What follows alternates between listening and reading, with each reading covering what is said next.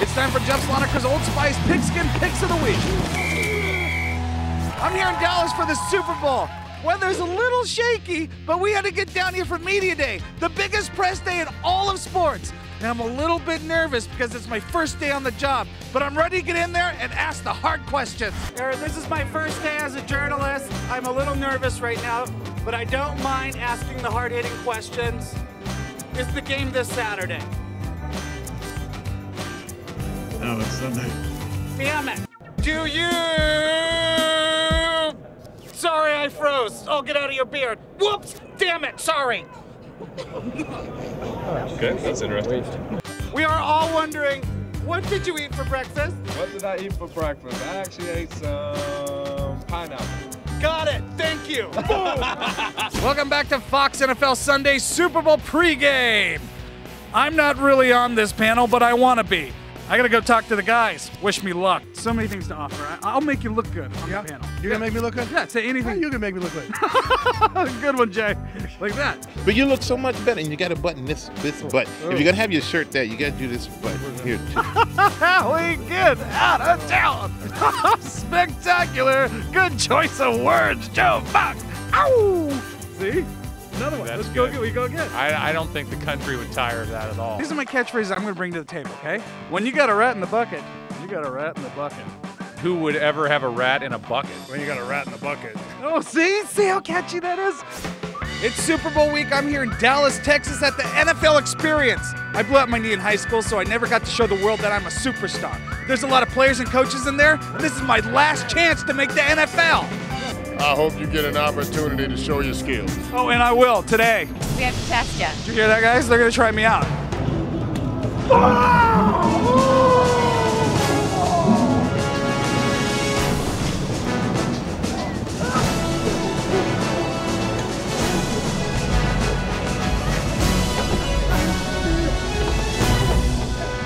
I didn't get my ideal job as an NFL quarterback, but I did get an equipment manager job with this cheer squad. Welcome to Soldier Field, home of the Chicago Bears.